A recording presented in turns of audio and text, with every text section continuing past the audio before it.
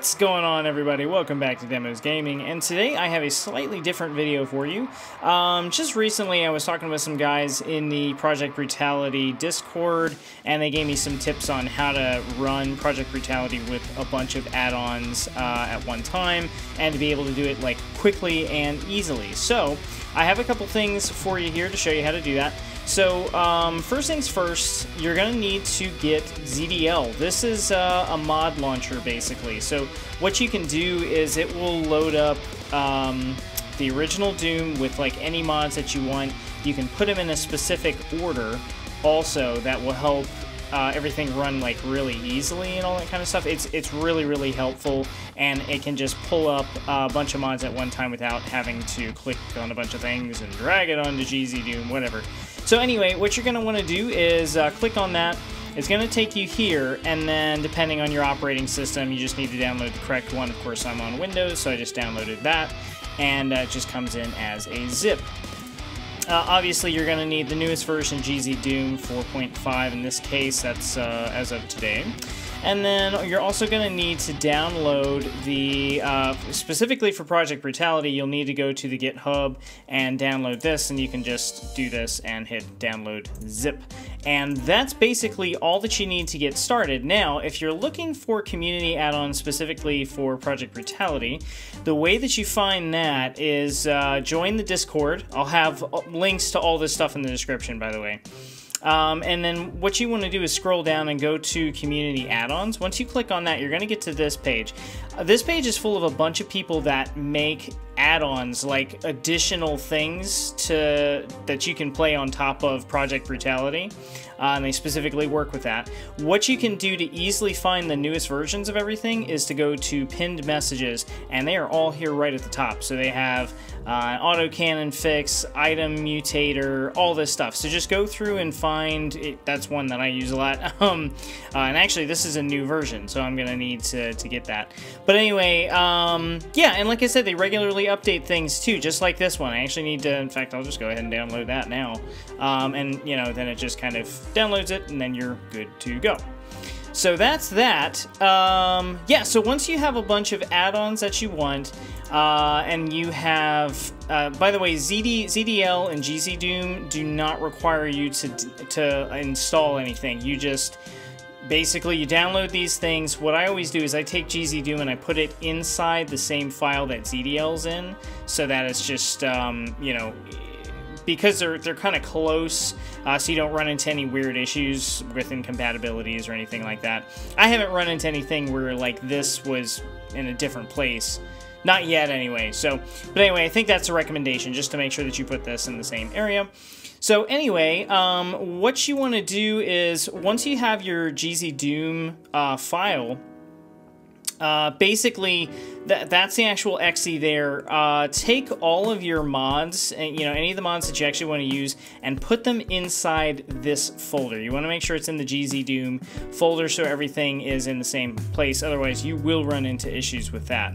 And then the only other thing that you need to do is take the Project Brutality master file and just change it from a zip to a PK3 file. Just do that.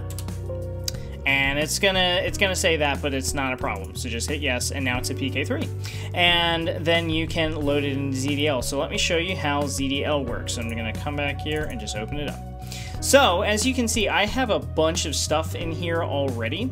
What you want to do is, number one, you want to select your source port, and what you can do by doing that is just clicking that plus icon, making sure that you're in the right place, and clicking on GZDoom.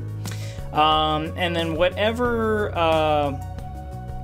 you want to use is your, what they call the iWAD. You know, basically, if you want to use Doom, or if you want to use Doom 2, or if you want to use, God, what are some of the other games that it works with? There's a bunch of them. There's a bunch of games that run on the Doom engine, and basically that's, you know, you want to put whatever game you want to use in there. So I'm just using the original Doom, and it's just doom.wad. And then under this, the external files. So in here, what you're going to want to do is just click that plus icon, just load in anything additional that you want. Basically, this is where you put all your mods. So, and in the case of Project Brutality, what you need to make sure that you do here is put Project Brutality master, the PK3 file, put that at the top. And then just underneath that, start loading in all your other stuff. So underneath that, I have the autocannon, I have the Doom Blade, I have Glory Kill, HMG, all of this stuff. Some of these are specifically for Project Brutality. I think the Doom Blade works without Project Brutality. I believe, yeah, this I think was specifically made for Project Brutality, so it may not work otherwise. And then this is music. This is additional. It's the IDKFA soundtrack. It's basically Andrew Hulshult.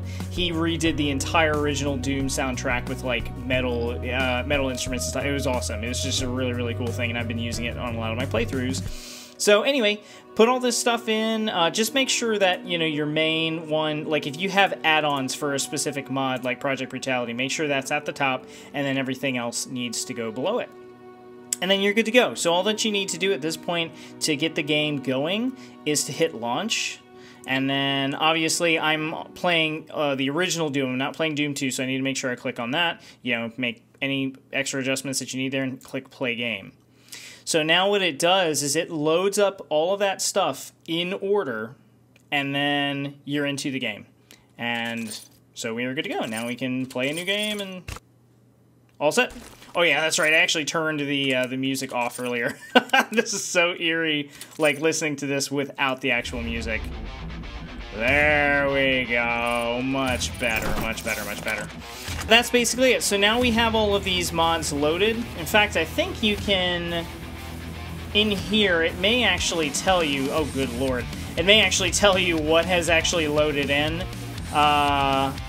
Yeah, actually right here, you can see that all of these additional things were added in right in this area. So, and then you know, like, what has loaded in correctly. Honestly, though, if something doesn't work for whatever reason, though, it's going to tell you right away, like, it won't load. The game will not load, so... But anyway, that's basically it. I hope that this was helpful for you. If you have any questions, feel free to shoot me a comment. Let me know. Like I said, I'll have a bunch of links for everything in the description. And then, as always, if you like the content, please like the video and subscribe to the channel. Thanks so much, and I will catch up with you all in the next one. See ya!